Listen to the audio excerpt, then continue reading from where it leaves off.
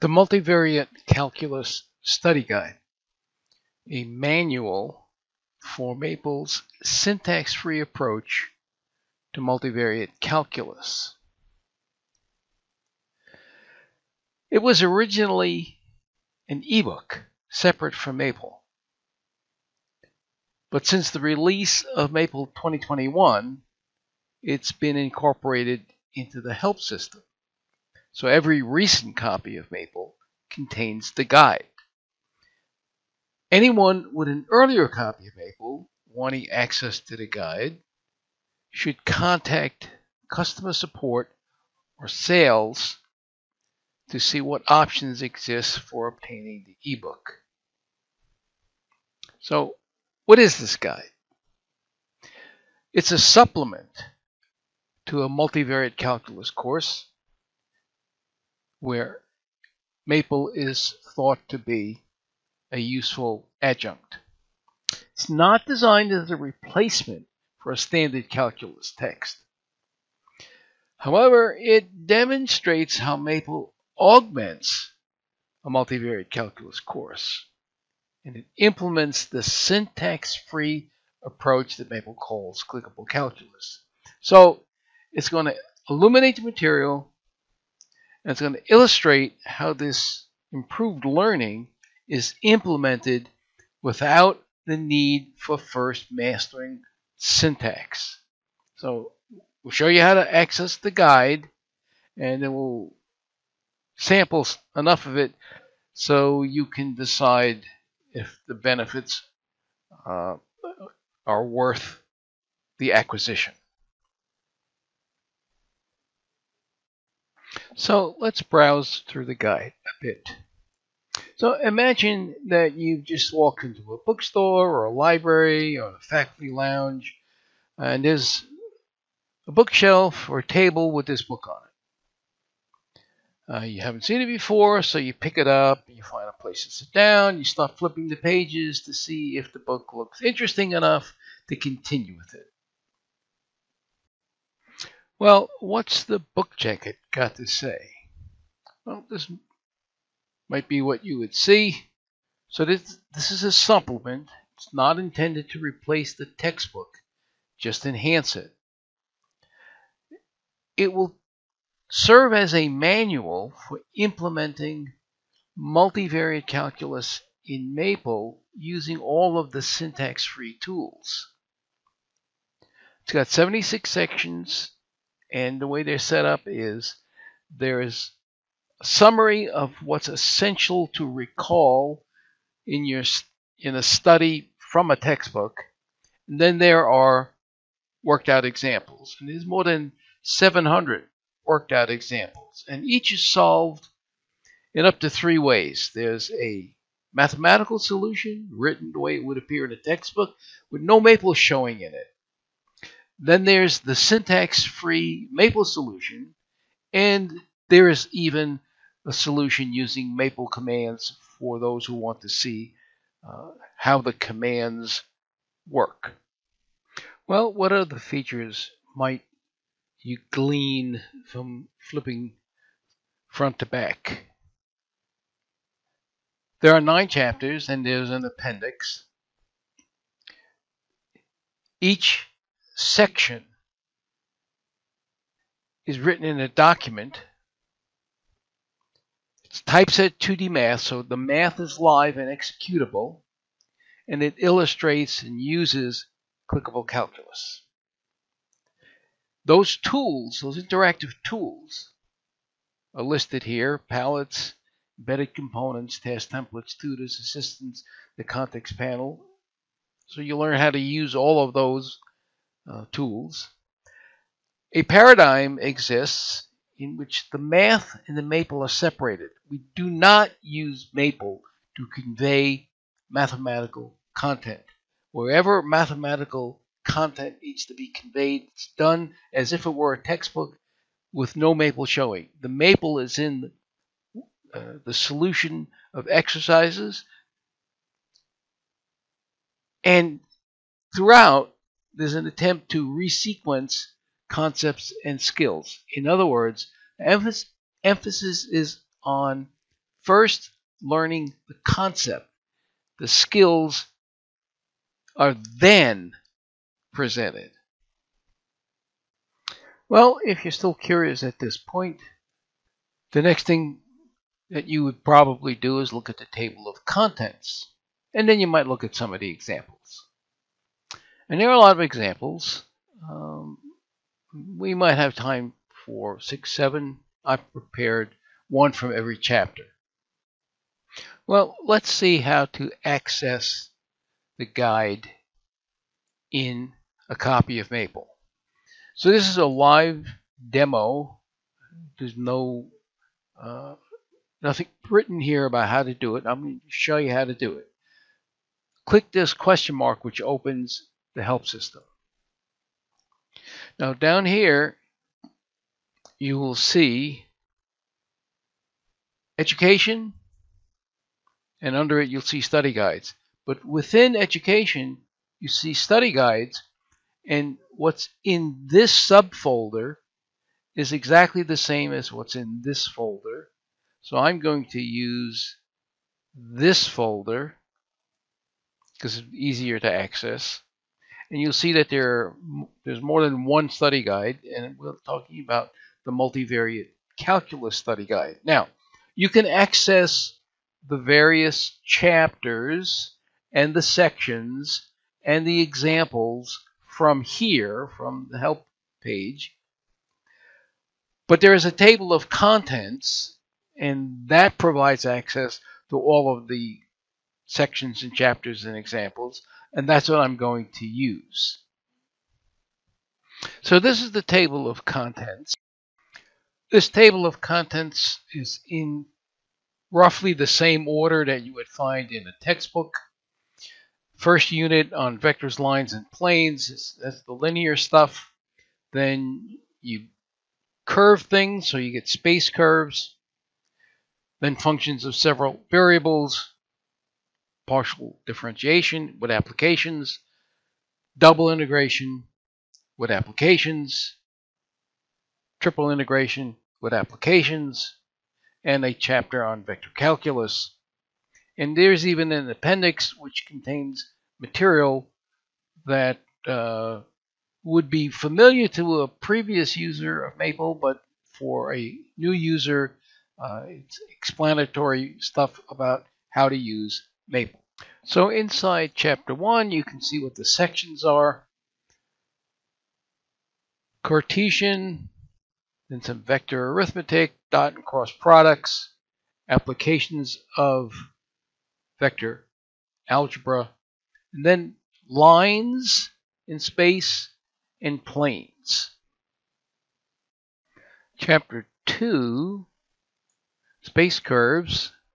Well, you position vector, arc length as a parameter, tangent vectors, curvature, principal normal, binormal, and torsion, Frenet-Serre formalism, resolution of the second derivative along the tangent and normal vectors, applications to dynamics.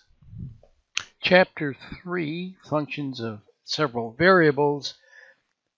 Functions, they're graphs, limit and continuity, and the quadric surfaces.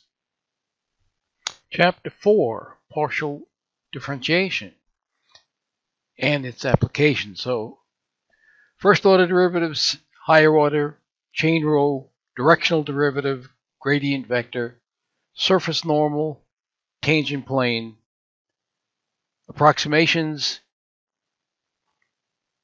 unconstrained optimization, constrained optimization, optimization on a closed domain, and the notion of differentiability.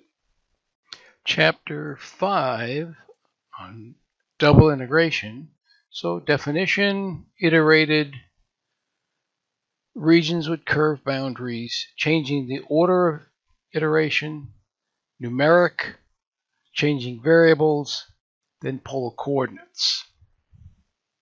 Chapter 6 is the application of the double integral. So you have area, volume, surface area, average value, first and second moments. Chapter 7, triple integrals. What it is, iterated, regions with curved boundaries, integration in cylindrical coordinates, spherical coordinates, what are they, and integration in spherical coordinates.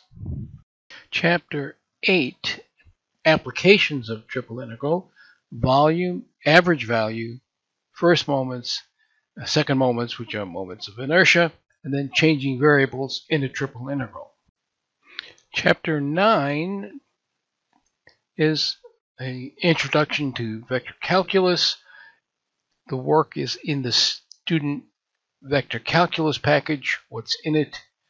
Then you have some definitions. What are the vector objects? What are the operators? You have identities. Then you have line integrals and surface integrals, conservative and solenoidal fields, the divergence theorem, Stokes theorem, Green's theorem. And finally, the appendix. And you can see that it's an overview of things that you can do in Maple, arithmetic calculations, how do you reference things, algebraic expressions and operations, how do you evaluate something, how would you do coordinate geometry and trigonometry, what are functions in Maple, how do you draw graphs, how do you solve equations, how do you factor and collect terms. These are the things that one would pick up using Maple, and for someone who has not used Maple before, this might be useful. Let's take a quick look at one of the sections. How about section 1.5? So this is one of the sections on vectors, lines, and planes, applications of vector products. And what you see here is the way these sections are split between essentials and examples. The essentials are the things that the user should recall from their study, from their textbook. You can see here in this particular case, we have a list of vector expressions. And down here you would see a list of examples. So here's the example, and this is a hyperlink to a page where that example is solved. Now let's look at some of the examples that I've compiled back here in this table. I've got these hyperlinks to simplify the hunt through the table of contents to reach the examples that I picked out and decided I would use. So essentially there's one example from each chapter. Chapter 1 has 2 examples. In example 164, we're computing the distance from a point to a line. So here's the point, here is the line given vectorially, where A is the point given as a vector, and this is the direction vector for the line. By way of solution, you'll notice that there are 3 solutions given. The first is a mathematical solution that would look like a textbook solution. So here you have a figure, this is the line, this is the direction vector V, point A, point P. Pick this point A and obtain the vector U from A to P. Project that black vector onto V. Its projection is this little green vector here. U here, perp, is the orthogonal component of the vector U. The length of that vector is the distance. And here are the calculations that correspond to that picture done in a textbook style notation. Computations proceed the way they would proceed in a textbook. The interactive Maple solution begins with getting the student multivariate calculus package loaded, where you have access to the commands to deal with lines and planes. So here I am defining the line. Here, I'm getting the distance from the point to the line. This is done with the context panel, right-click menu. If the package is loaded, these actions are available through the context menu. Obtain the distance in exact arithmetic. Here it is floated. The traditional solution that you'd find in a textbook proceeds this way. Define A, P, and V as vectors. Obtain the vector U, and then get the norm of the orthogonal component. This is what we stated from the diagram shown in the mathematical solution. There's a task template that will help us here. Now, clicking this button will launch the task template. Here is the path to the task template. Let's take a quick look at task templates. Tools, Tasks, Browse. And this is the table of contents, and you can see here the path. You go to linear algebra, then down in visualizations, projection plot 1D. This is the task template. It's inserted by clicking one of these two insert buttons. This gives you all of the verbiage. This gives you enough to make the task template work. It's already here. It's filled in. Vector to be projected. Projected onto V. This is the diagram you would like to have available. You can see the black vector is the vector you are trying to project. You project it down onto the green vector. The orthogonal component is the red vector. So here is the projection. This is the orthogonal component. You grab the orthogonal component. You compute its norm. This is the same answer that we got before. Let's just click this to see what happens. That task template pops up so you can see what it is that you can make use of. And finally, there's the coded solution where we use Maple commands so you can see what those commands are like. So here we use the line command from the Student Multivariate Calculus package. We use the distance command from that package, and that gives us the length of that vector uperp. And evalf is the floating point command. Down here we do a more traditional way. We have the vectors A, P, V, and U defined. This is the orthogonal component of the vector that we want to project down. And we use the norm command to obtain the length. So here are the commands that are being used under the hood in the Maple solution.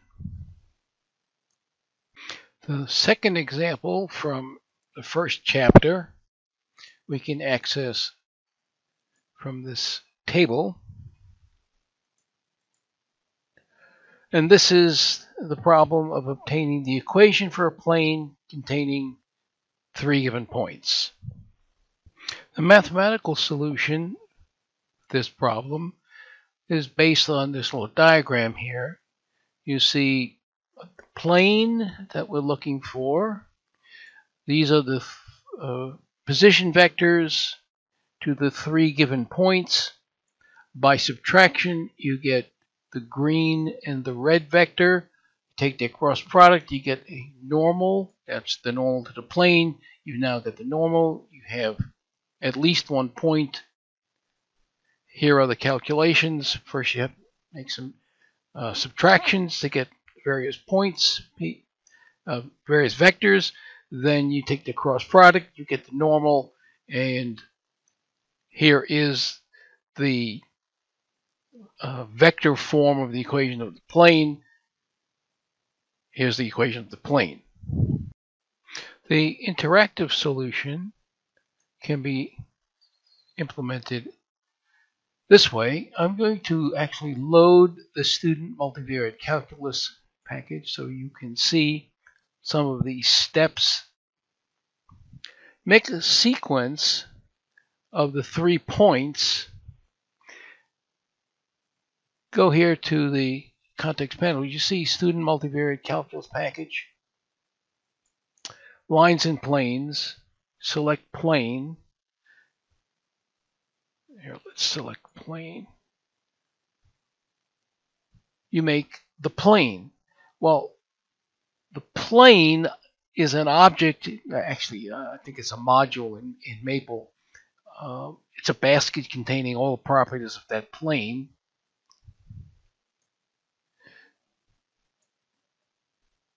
You can then query it for different things, and here I've queried it for representation. That gives me the equation of the plane. So there's a quick glimpse of how, with point and click, you can obtain some of these computations. What did not pop up when I just did this now is this dialog, which allows you to give names to the coordinate variables. The defaults are x, y, z. I keep them as x, y, z for most work, and that's just fine. The traditional approach to this problem is to form the vectors that you want to take the cross product of by subtraction. So here I'm defining the vectors, the position vectors ABC. This is the generic position vector. Here are the 2 vectors P and Q that are formed by subtraction. Here is the cross product. Here is the equation, the vector equation of the plane. It matches what we got earlier. And here is a display of these vectors so you can see what they actually are. This interactive solution contains another approach to the problem, analytic approach, that contains a trick that's of great use in Maple. We want to define here a scalar valued function of a vector argument. Now, the name of the argument here in the definition is v. So the components v1, v2, v3 of that vector become the x, y, z of the definition of the plane. And the definition is done through the context panel. If you go here to the context panel, you see assign function. So all of the machinery of forming that function is done by simply clicking. And here are the steps that you can perform. That function, when evaluated at the points A, B, and C, has to be 0 because you want A, B, and C to satisfy the equation of the plane. So there are 3 equations in 4 unknowns. But really there's 3 unknowns because one of these letters A, B, C, and D has to be non-zero, and you can divide by it. So really you can solve for A, B, and C in terms of D. And here you can see how using the context panel, you have these equations here, context panel, there is a solve option. In the solve option, you pick the way you want to solve. So you solve for the variables, and you can state the variables A, B, and C. There is a substitute into option. Here you go to the context panel, you see substitute into, a dialog comes up, and you say, I'm going to substitute this into f of r equals 0. The simplest way to deal with the d in each term is to give it a nice value. I've chosen to give it the value -86 that takes care of all these denominators, and you get the equation of the plane. The coded solution, making use of Maple commands, is a little bit more compact. Here we have used the plane command from the Multivariate Calculus package. It's applied to the sequence of the 3 points. And then we wrap that with the get representation command. So all you see is the equation of the plane. The traditional approach, you would define the vectors A, B, C, and the position vector R. There's a dot product command and a cross product command. So here you're taking the cross product of the difference of the vectors that produces the two vectors you want to take the cross product of. Take the cross product of those vectors, and this is the dot product that you see in the vector equation of the plane, and again you get the equation of the plane. Now an example from chapter 2, we obtain from here, from this little table, looking at arc length as a parameter. So here's the problem.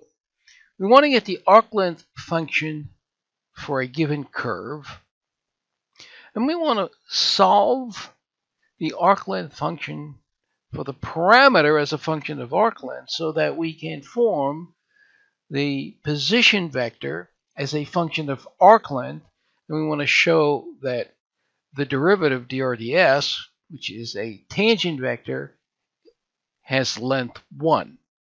And you can do that for very few functions, and this is one of the functions for which you can do these calculations in closed form. The mathematical solution for part A obtains the arc length function. So this is a graph of the curve, just for enlightenment. The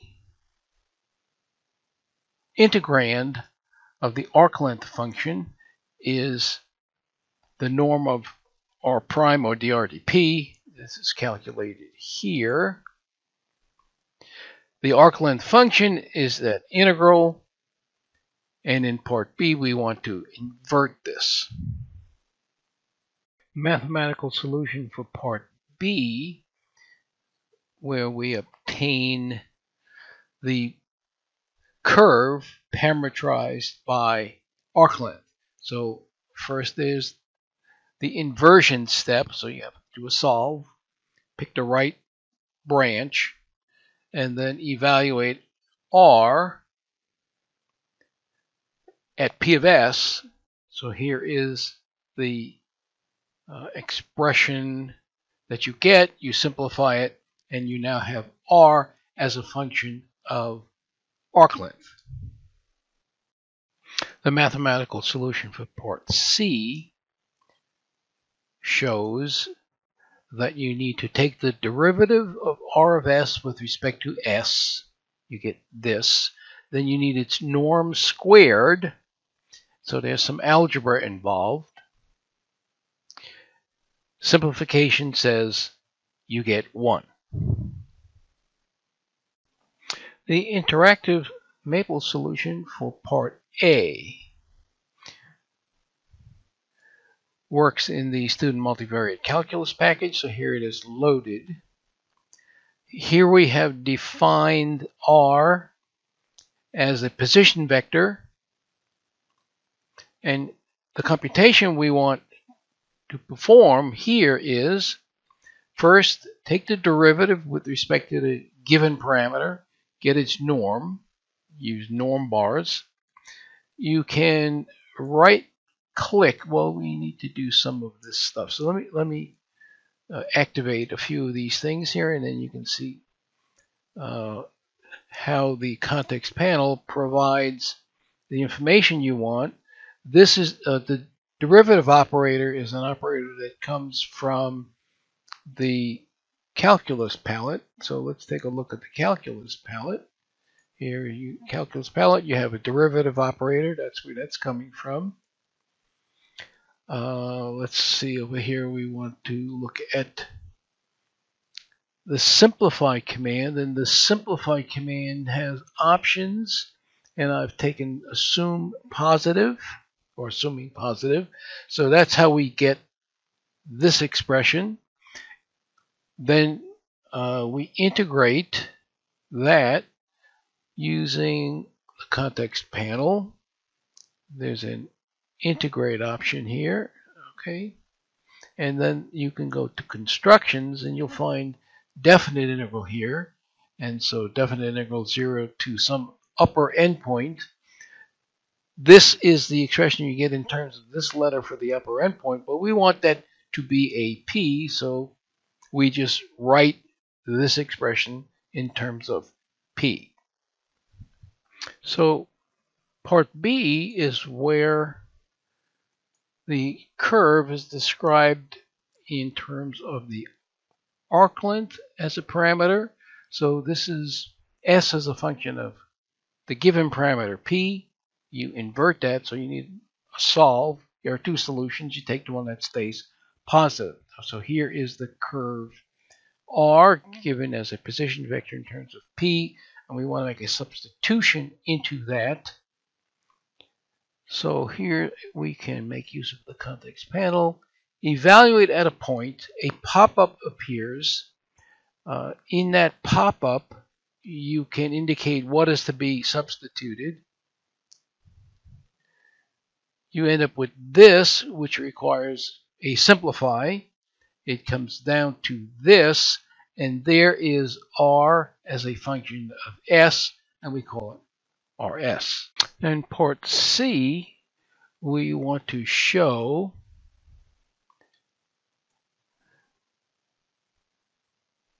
that the derivative with respect to arc length yields a vector whose length is 1. So here's the differentiation operator from the calculus palette. Differentiating this vector, you taking the norm, not the norm square, you take the norm, you use norm bars from the keyboard. Get this expression, you want to simplify that, hit it with a simplify, you get 1. Now, to do this with commands, part A, you are obtaining S as a function of t, which you would change to S as a function of p. So here is R. You take its derivative with respect to p, compute its norm, and integrate that from 0 to t. There's the expression for S as a function of this upper limit t, and you write, instead of t, you write p. Now in part B, we want to get position vector R as a function of arc length. So we need to do this inversion. So there's a solve. You have two solutions. You pick the correct branch, and you can pick that by the position indicator number 1. It's this one.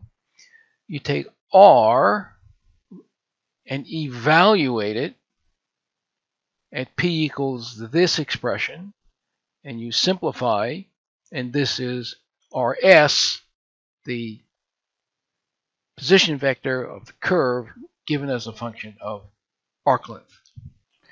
In part C, we want to show that the derivative is a vector of length 1 when you take the derivative with respect to arc length. So here is the vector R as a function of the arc length S. We want to differentiate it with respect to S. We want to compute its norm. You might need to simplify it. You do get 1. The next solution, or next example we'll look at, is graphing a quadric surface. So here is a quadratic in XYZ. We want to put it into the standard form for a quadric surface, identify the surface, draw the graph of the surface, and take a look at the level curves and plane sections. Mathematical solution for this example takes the given equation and puts it into the standard form of a quadric by completing the square in x, y, and z. The details of completing the square are not spelled out because they're done computationally further down. Level curves, or some people call them level sets, I like to call them level curves. They're circles, cross sections, x is constant, y is constant, hyperbolas, and this slider controls the animation of the cutting plane that demonstrates the hyperbolas that you get on the surface of this double cone. The interactive solution makes use of some tools, Maple tools. In particular, the equation manipulator. So here is the equation, and the equation manipulator is launched when you click Manipulate Equation. This is what the equation manipulator looks like. Checkbox here so that each new equation is written one under the other. You see there is a complete the square option down here. You click on do and the step is taken. So the complete the square steps can be done in the equation manipulator. The surface can be drawn with the plot builder, and here are the instructions for making use of the plot builder. So there's the equation. Here you can pick up the plot builder from here. Click on the graph, you get the plot builder on the left, and you can see what the stage directions are. You make the adjustments here. You can formulate this graph via the plot builder. The Maple solution done with commands would look like this. Here is the given expression, give it a name, use the complete square command from the student pre-calculus package. It can complete the square in several variables at once, and then two operations to put this precisely into standard form. This is a plotting command. It's in the plots package.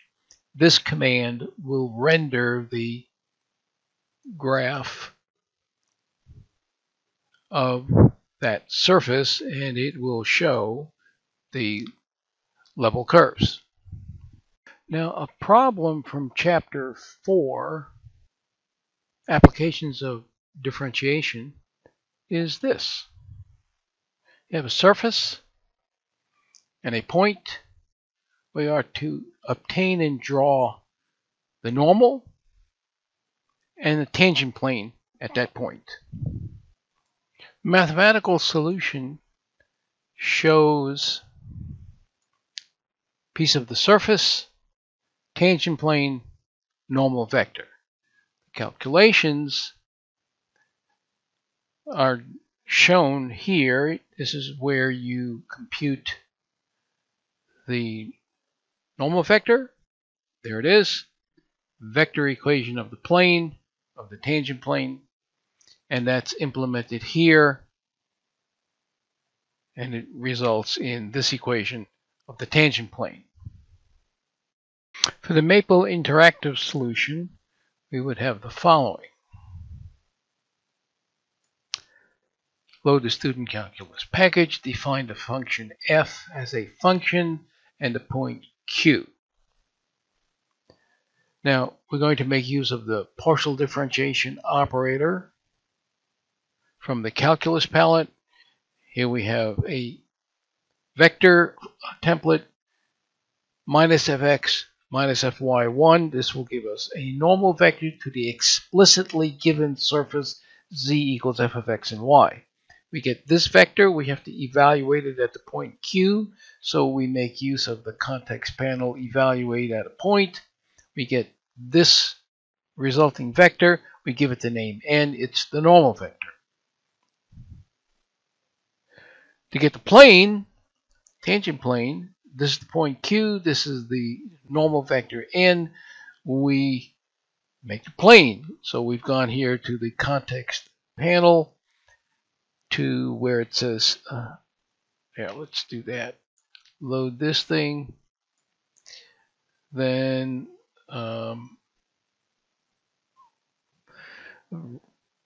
define the function, get the point, normal vector. So now you should see student multivariate calculus, lines and planes, and you pick plane. That brings you to this point. It is the plane object, and then when you click on that, here, let's redo this line. When you click on that, student multivariate calculus, lines and planes, you can get the representation. There's the plane. A solution from first principles in this same section. Type the name Q. Q has already been defined as this point, but we want to convert that to a vector. So I think we need conversions here to a column vector, and we give it the name A, so that we can here define the generic position vector, then use the vector equation for a plane, point A, which is Q, and the normal vector. There's the equation of the plane. Coded solution. Well, using commands. So you use with student multivariate calculus, and then you define the function, the syntax for that. And I've used an arrow syntax. Name of the function, the rule. All right, now I want to get the normal vector. So minus fx minus fy1. So minus diff, angle brackets for a vector. Then evaluate that vector at x equals 2, y equals minus 3.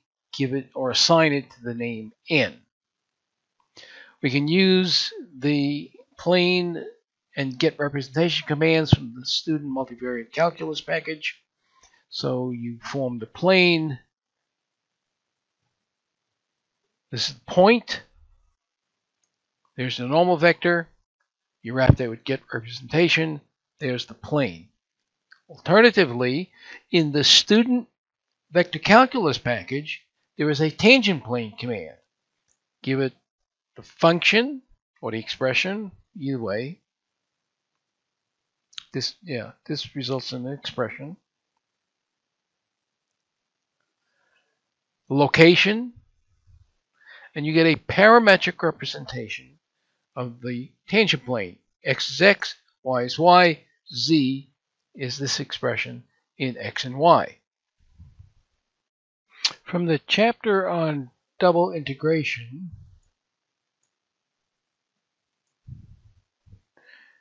we have an integral over a triangle.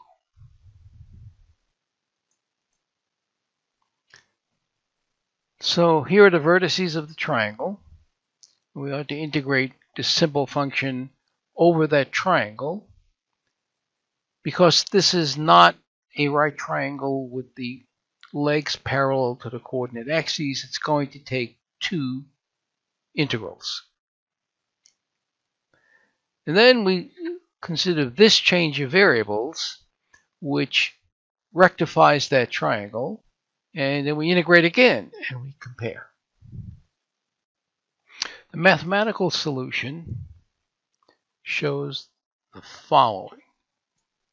This is the triangle in the xy plane, a given triangle. Under the change of coordinates indicated, that triangle will become this triangle in the UV plane. The equations of the edges are here in the xy plane. The mappings back and forth between xy and UV are indicated here. This is the mapping from UV back to xy, and these are the equations for the mapping from xy to UV. You'll need a Jacobian, so we compute a Jacobian. This is the integral done in the xy plane. Takes two double integrals. This is the integral done in the UV plane. You'll need the absolute value of the Jacobian. It was minus 5 here. It's 5 here. Both numbers agree.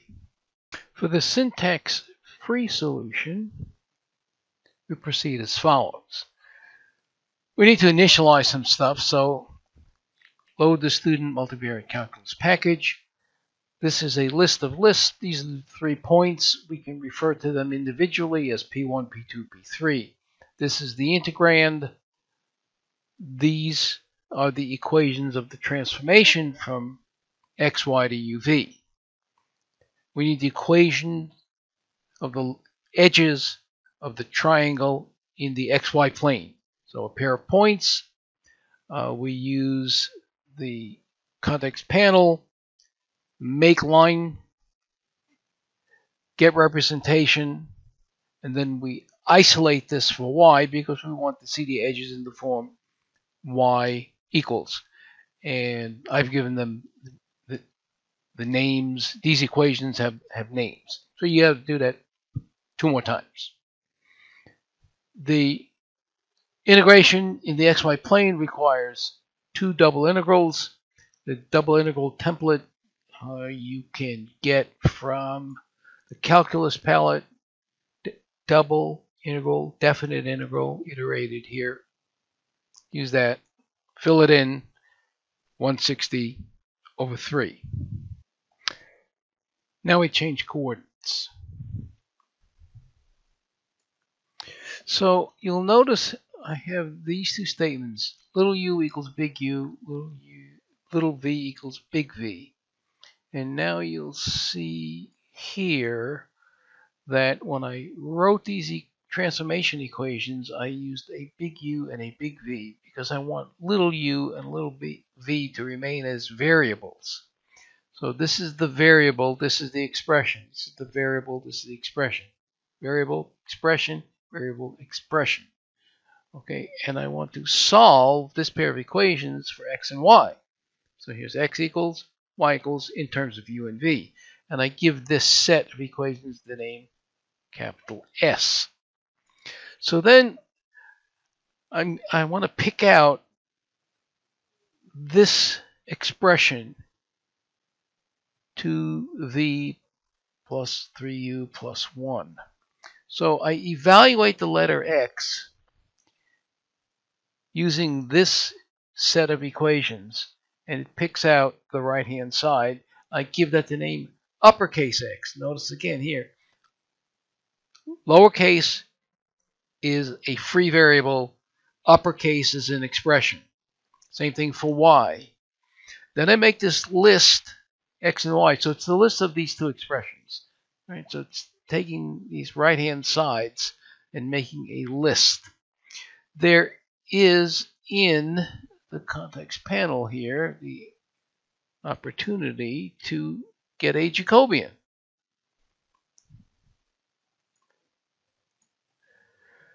This pop-up comes up, you fill it in, you get the determinant because you want the Jacobian, not the Jacobian matrix. And here, just for completeness, I get the Jacobian by first principles. du on xy, dv on xy, you get this matrix, get its determinant, minus 5. Then you transform each of the edges in the xy plane.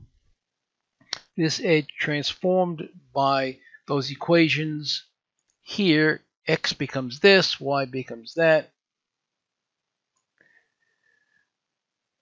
Clean it up, you get v equals 0. On this one, you get u equals 0. Those are the two legs of the right triangle in the UV plane. And this is the hypotenuse, v equals 1 minus u.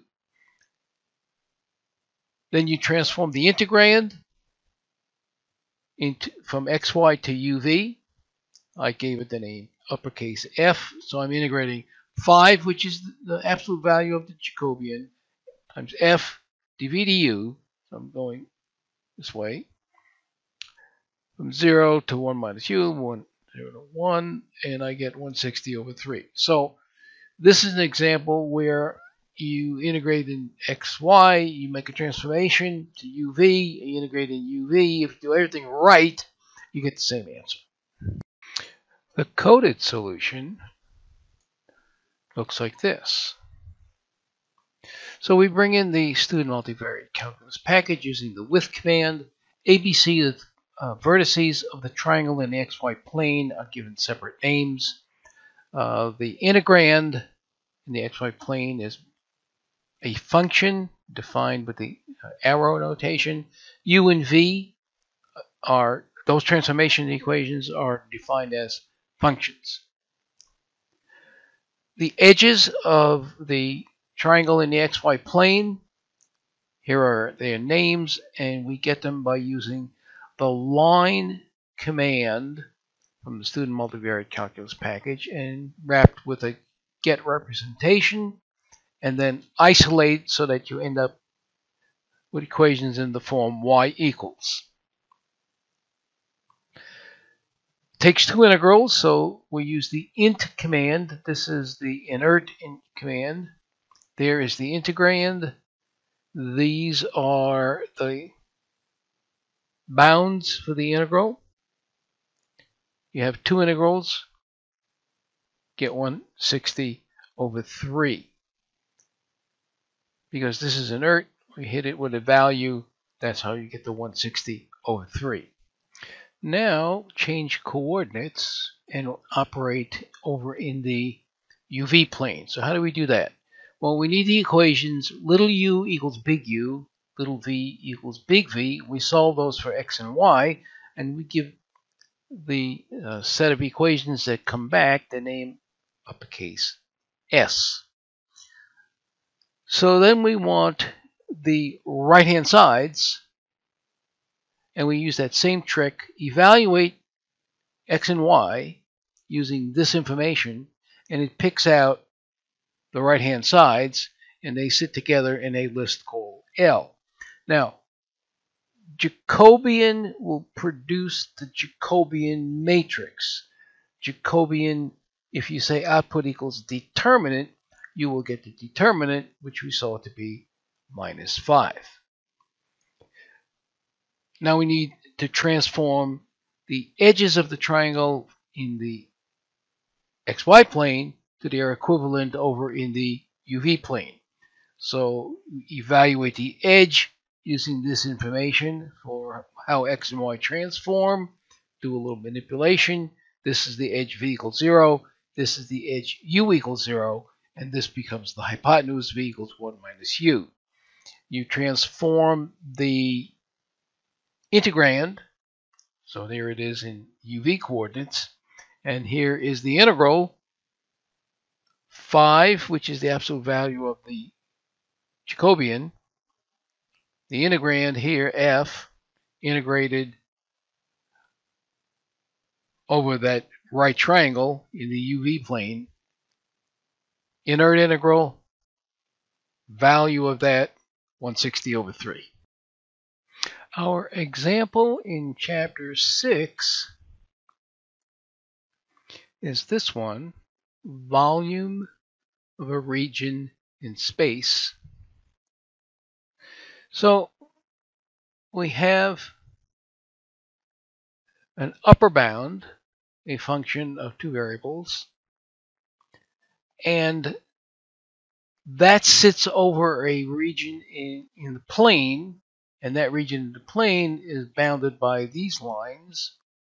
Y is this parabola, the x-axis. So we want the volume enclosed. Now in example 6.1.1, that region is graphed. So let's just peek at the graph. I think it's drawn here. There is the region in the xy plane, over which we will integrate both dy dx and dx dy.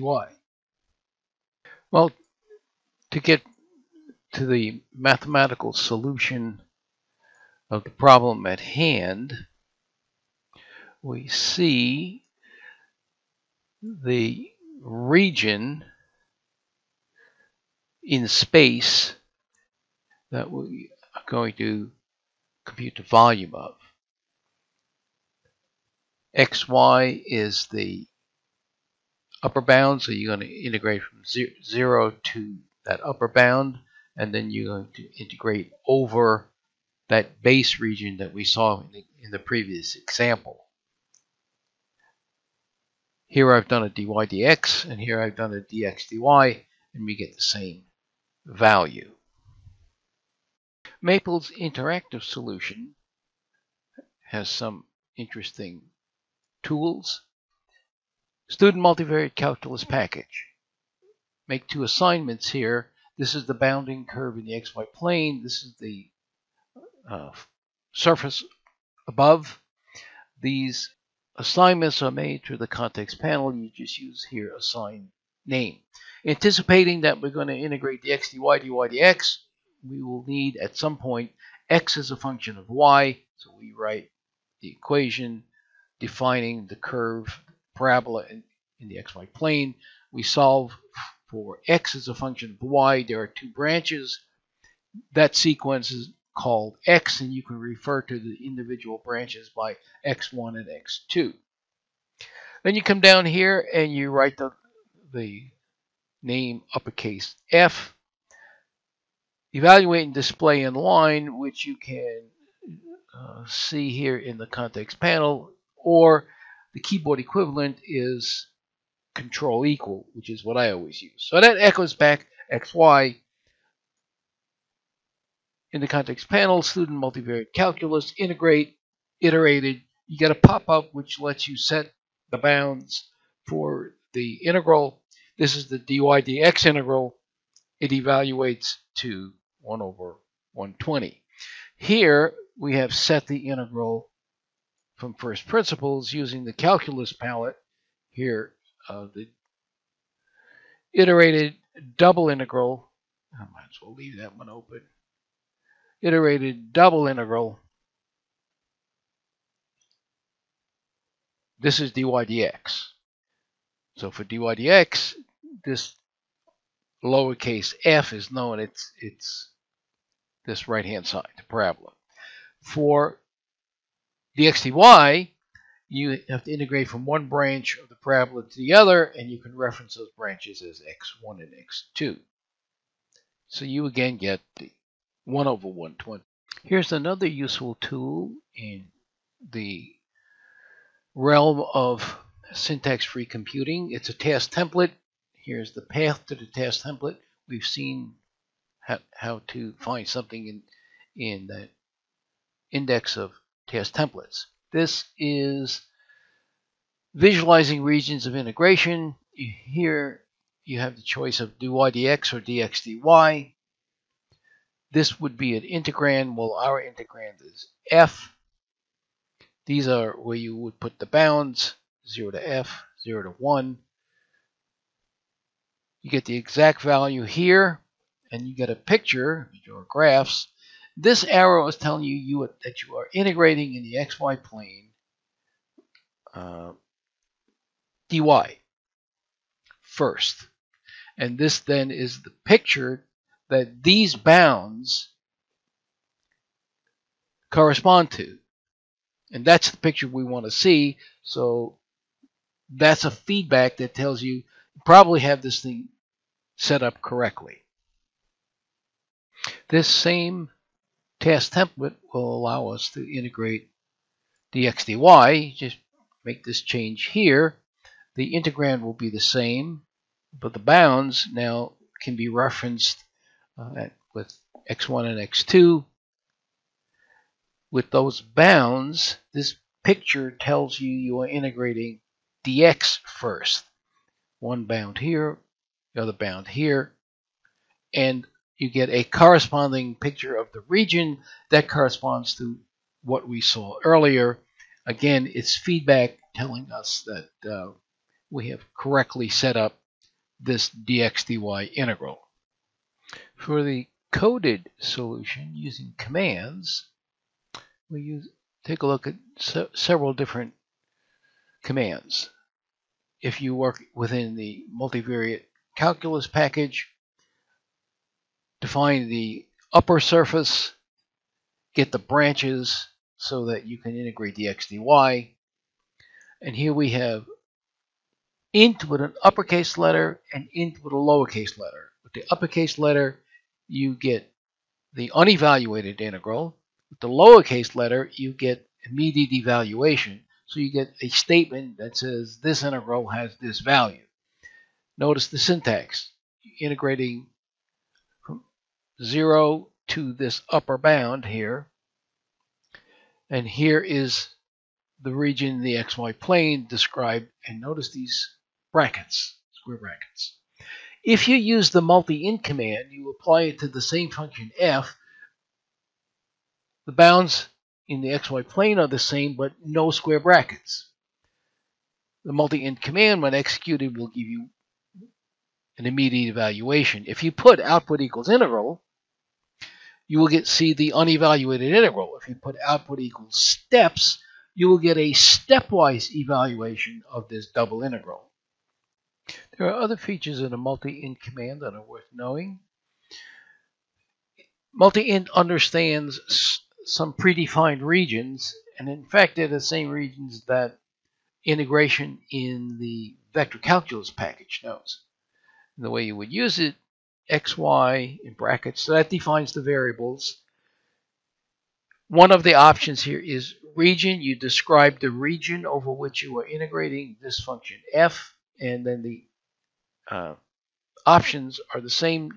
No option, get the answer. Output equals integral, you get the unevaluated integral. If you want to go in the opposite order, you switch the variables here, yx, and then you are integrating dx dy. Here you would see the unevaluated integral, and you see you integrating from one branch of the parabola to the other, 0 to 1/4 in y, dx dy. The problem I've taken from chapter 7 is a volume in spherical coordinates. So we want to integrate the function 1, so we're finding a volume over this region. What is this region? It's above the cone defined by phi equals pi over 4, and below the sphere rho equals 3 cos phi. Now that region was integrated in was drawn in example 758. So let's just see if we can picture the region. So it was drawn using plot commands, plot 3D. This draws the sphere. This draws the cone. You put them together with the display command, and it looks like this. So the actual computation of volume takes place here. Mathematically, what you need to do is integrate in spherical coordinates. This describes this region in spherical coordinates. Here you have the Jacobian for integrating in spherical coordinates. There you get the value of this volume. Clearly, there is, prior to tackling this example, a discussion of spherical coordinates. I invite you to look in the help pages for where that's described as part of this study guide. Maple's interactive solution will show you some other tools that are available. Here is a task template for visualizing integration regions in spherical coordinates. So there are 6 options because you have 3 differentials.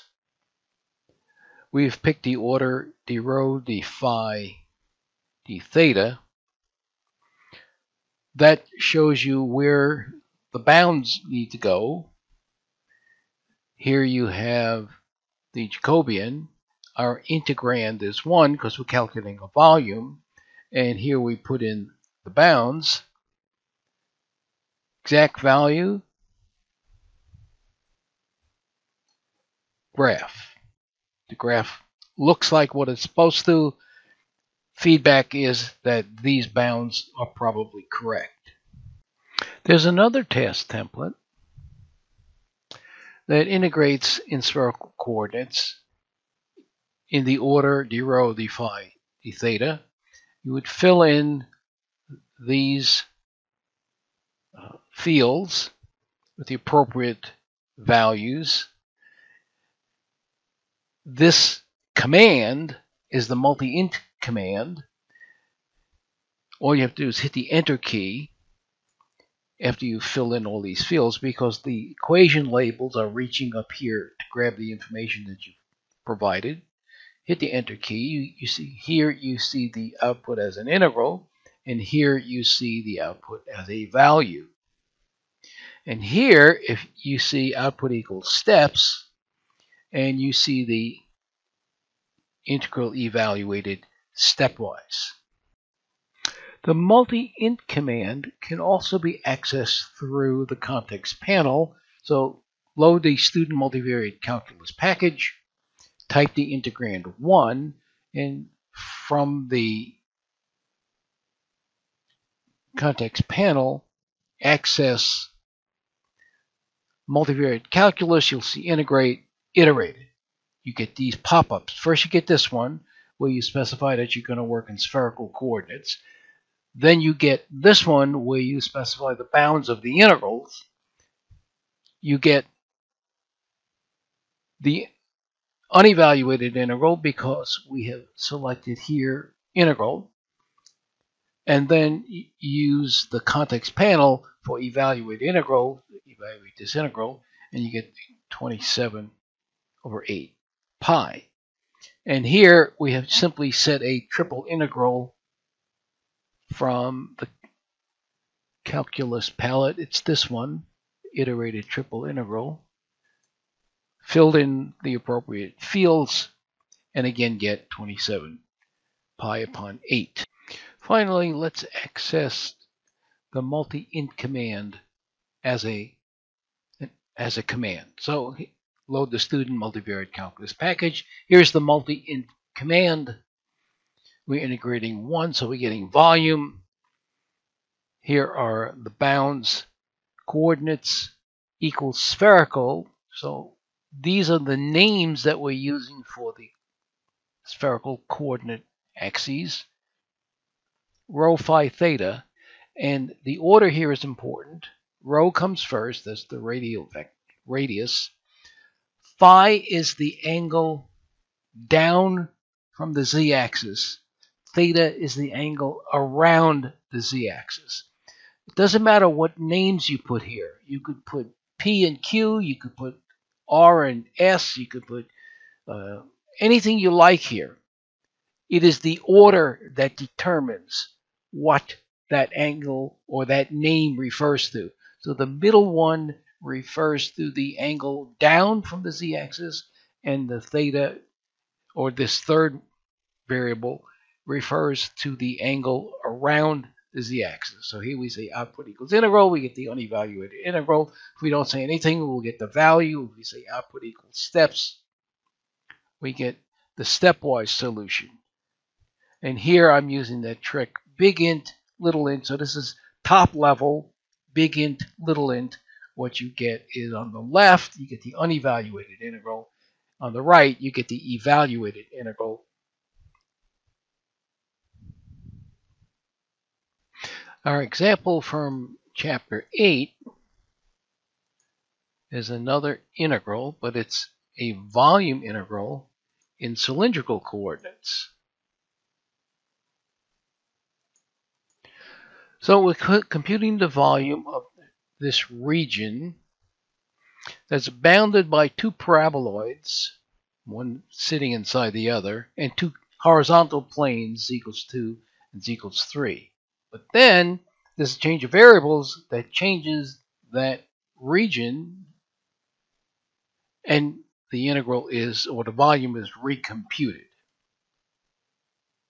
So the initial diagnosis of the work that we have to perform is in the mathematical solution, and you can see here a graph that shows the inner paraboloid, the outer paraboloid, the cutting plane, and the cutting plane. The volume bounded by those four surfaces is shown here. This is the solid whose volume we are computing. Now, we're going to work in cylindrical coordinates, and you can see x squared plus y squared is r squared. So we're going to have to describe the paraboloids as r of z. The red one is root z over 2, and the green one is root z over 3. So let's consider the actual integrals we need to set up. We're going to work in the order r z theta. So in cylindrical coordinates, the Jacobian is r. So r dr dz d theta, and you're integrating from the green shell to the red shell, from the blue cutting plane to the gray cutting plane, and you got to go all the way around 0 to 2 pi. If you make the change of variables as suggested, you're going to have to compute a Jacobian. So these are the columns of the Jacobian. This is the Jacobian matrix, but these bars mean take the determinant, and this is what you get. Well, you would use the absolute value of the Jacobian. So there is the Jacobian, du dv dw, and here we have computed the equivalent boundaries for the integral in terms of these coordinates u, v, and w. And here is the discussion of how we obtain these limits.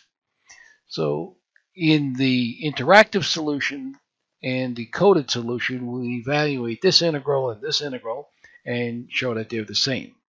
So let's look at the interactive solution. We begin with a task template, and we've seen where to find these task templates. This one is for visualizing regions of integration. In cylindrical coordinates, again, you have 6 choices of the order in which you're going to proceed. We decided to use dr, dz, d theta. So putting the Jacobian in there, r, we get the volume element. This is what our integral will look like. The r belongs to the Jacobian. The integrand is 1. Here's how you decide where to put the various bounds. You put them in these boxes. Press the button for the value. So you have now a first value computed for this volume. We press the graph button, and we see this picture, which corresponds to the picture we drew earlier. Visual feedback that says we have probably set this integral up correctly. Now let's investigate what happens when we change coordinates. All right. We'll make use of the student multivariate calculus package because the first thing we want to do is compute the Jacobian in the new coordinate system. So here is a list of the transformation equations.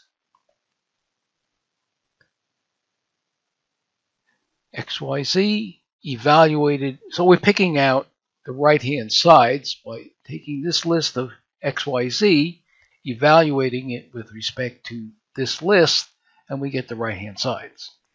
So in the context panel, we have an option Jacobian matrix. This is the Jacobian matrix. Then we find a place where you can, in the context panel, where you can get a determinant. We simplify this, and we get the Jacobian that we stated in the mathematical solution to be the appropriate Jacobian, but we'll have to take an absolute value of that. Having obtained the Jacobian, we now have to apply those transformations to the bounding surfaces. So here we take one of the paraboloids. Here we take one of the cutting planes.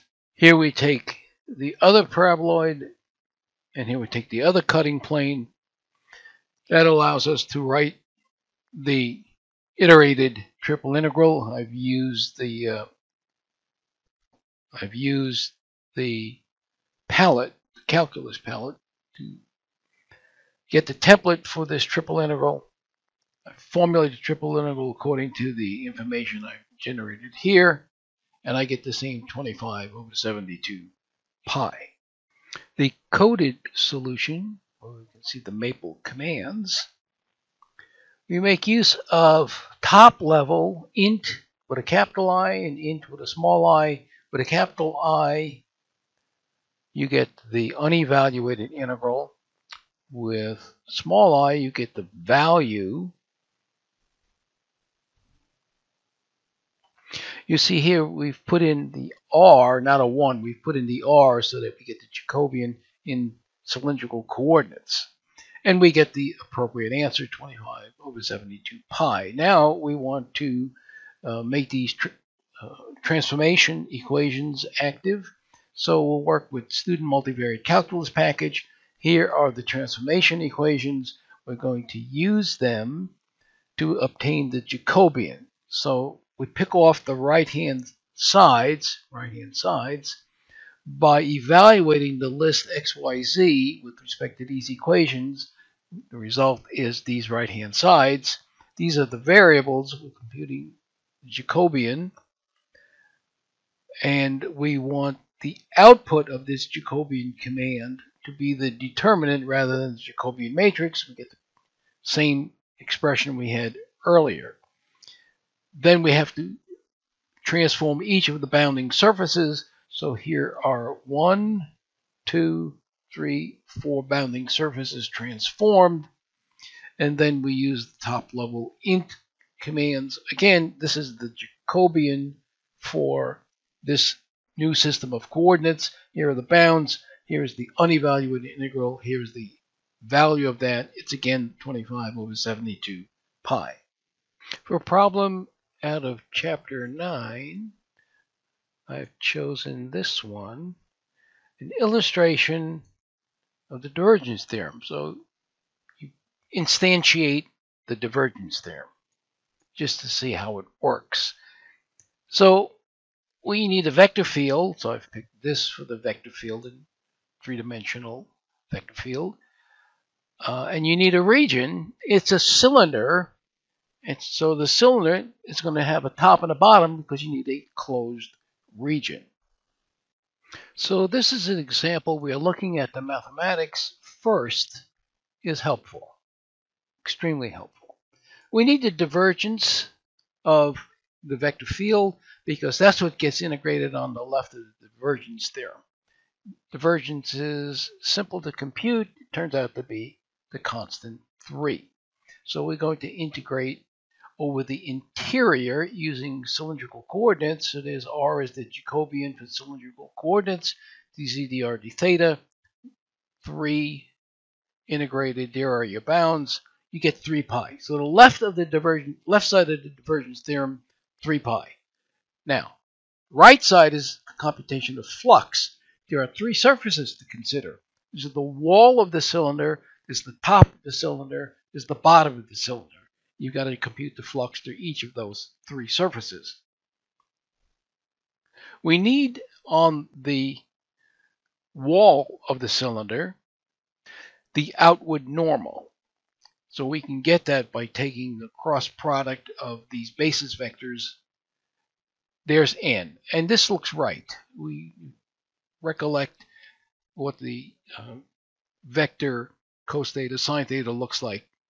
That looks right. F dot n. That's what you're computing on the wall of the cylinder to get the flux. So here's F dot n. Turns out it's 1. So we can write the integral for flux on the wall of the cylinder. You get 2 pi. Now you got to deal with the top and the bottom. On the top, the outward normal is k. So F dot n is z, but z equals 1 on top of the cylinder. So here is the integral over the disk on top, cylindrical coordinates, or polar coordinates here, r d theta. You get pi. On the bottom, the outward normal is minus k, but z equals 0 on that bottom surface, so there's no contribution from the bottom. So 2 pi here and pi here will match the 3 pi we computed here. So the Maple interactive solution has some tools. We will work in the vector calculus package first, and then we'll work in multivariate calculus, and we'll load them one after, not at the same time, but stagger that to avoid conflicts. So one thing that we want here is to have the display of vectors as column vectors, not as sums over basis vectors. Then we have to define the vector field F, and we do that by writing it first as a free vector, and then you convert that to a vector field using the context panel, and then we give it the name F. Del dot F, the divergence, can be computed by using the nabla. Now mine's in the favorites palette, but you can find it in the common symbols palette right there. Use the nabla to compute del dot F, and you get 3. And some of those devices, like where is the nabla and so forth, you would find information like that in the appendix. So we're going to integrate 3 over the interior of this region. And to do that, we load the multivariate calculus package, because that will do integrals with the multi-int command. You write 3, you go to the context panel, you find integrate, iterated.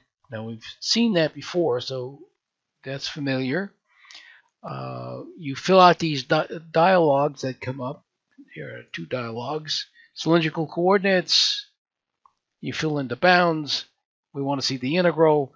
That's why this returns the integral. Evaluate the integral from using the context panel. Evaluate integral, 3 pi. So the left-hand side of this divergence theorem example, 3 pi. To get the flux through the wall of the cylinder, I'm going to use this task template. Here's the path to it. Coordinate system, set it. Vector field, components, x, y, z. Define the surface. We're in cylindrical coordinates. And the coordinate bounds 0, theta, 2 pi, 0, z, 1. Click continue, and then this set of fields opens up. So r of theta and z is 1, wall of the cylinder. Theta is theta, z is z. Click continue, then these 2 fields open up. You click flux integral, and you see what the flux integral, this should have been simplified to 1. You obtain the value of that. There's your 2 pi. So the flux through the wall of the cylinder, 2 pi. To obtain the flux through the top of the cylinder, the lid on top, we'll make use of this test template. Pick the coordinate system and set it, vector field. Now the surface is defined parametrically. X is x, y is y, z is 1. The center and radius of the disk, 0, 0, 1. Flux integral is given here. Its value is given here. Corresponds to what we saw earlier. The flux through the top of the cylinder is pi.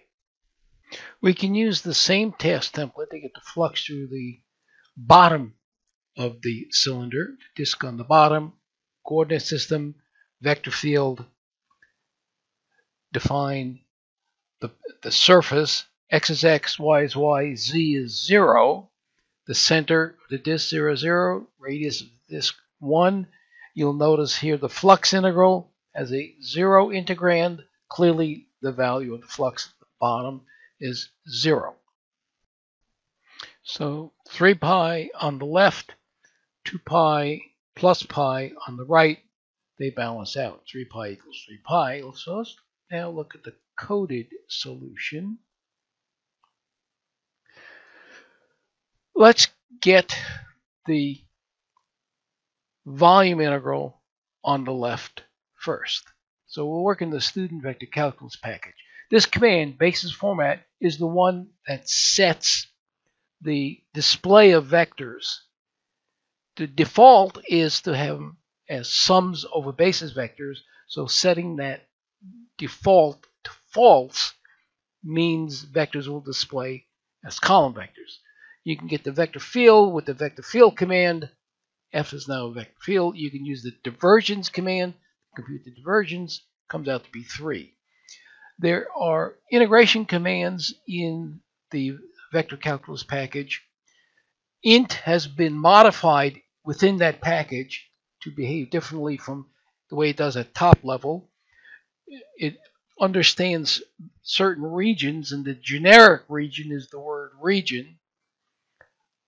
XYZ coordinates region, you give the ranges corresponding to these variables. If you say output equals integral, you will see the unevaluated integral. There's your 3, dz, dy, dx. So I'm doing this in Cartesian coordinates. If you don't have output equals integral, you will get to 3 pi. Next, we want to obtain the flux. Now, we will use the flux command in the vector calculus package. The flux command requires that you have a vector field and you have something to integrate over. So the surface is generic, and the surface is given parametrically by a vector S that describes the surface. So here is that vector S. It's in cylindrical coordinates 1, theta, z. So that'll be the wall of the surface. So I'm computing the flux over this surface, and theta goes from 0 to 2 pi, z goes from 0 to 1. That completes the definition of that surface. And I'm going to have the output be an integral. Then I'm going to add on the flux through the top. So the top is described in x, y, z coordinates, and z equals 1. So x and y trace out a circle whose center is 0, 0, and radius is 1. This r and theta says to Maple, use r and theta as the variables when you display this. Output equals integral. And then for the bottom, you just change the 1 to a 0, and you get the unevaluated integrals here. This cosine squared plus sine squared is 1, r d theta dr 0. If you take away the output equals integral and you sum those 3 commands, you get 3 pi, which was the total flux on the right side of the divergence theorem. We know that 3 pi on the left is the volume integral. 3 pi equals 3 pi. This is the verification or the instantiation of the divergence theorem for this example.